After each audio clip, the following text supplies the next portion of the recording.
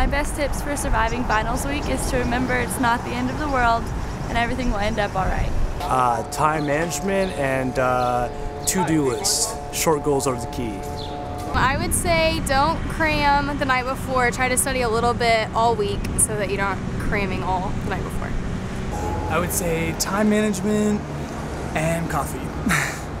Honestly, that's about it. Lots of sleep and lots of sugar, I would say. I think sleep's more important than studying if you're trying to cram, because if you're really tired, you're not going to do very well.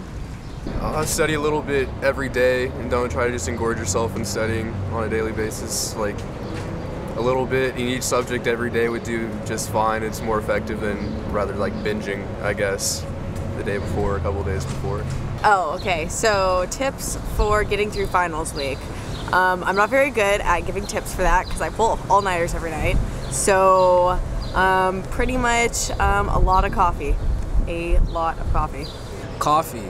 I say coffee just because people like to pull all-nighters. You know, sometimes we get in the habit of cramming, which I suggest cramming is not a good idea. So definitely a good tip would be to definitely review weeks in advance.